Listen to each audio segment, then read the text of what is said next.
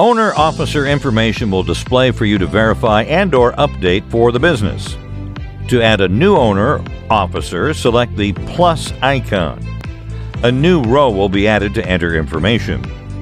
To modify an existing owner-officer, select the pencil icon. Fields will open for modification.